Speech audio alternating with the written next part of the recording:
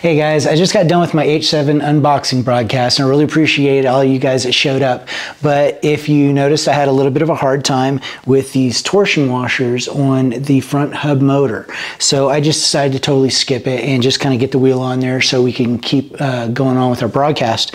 But now that the broadcast is over, I went ahead and looked at this and did it correctly. The reason I was having a hard time was these little torsion horseshoes that go into that frame don't just drop on there. They actually need to be pressed on a little bit.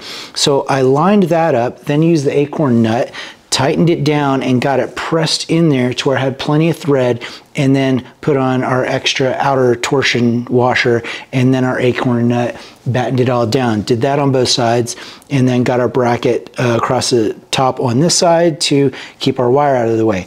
So yeah, if you're having a hard time with that, in the instructions it says put all those on together, that's going to be a little tricky and there's not quite enough thread to do that, so I'd worry about ruined threads. So I would put that torsion nut on there, use the acorn nut, press it into place, then take the acorn nut off, then put the outer torsion washer on, and then batten it all down. That's the way I did it. Went on like a piece of cake. So cheers and thanks for watching.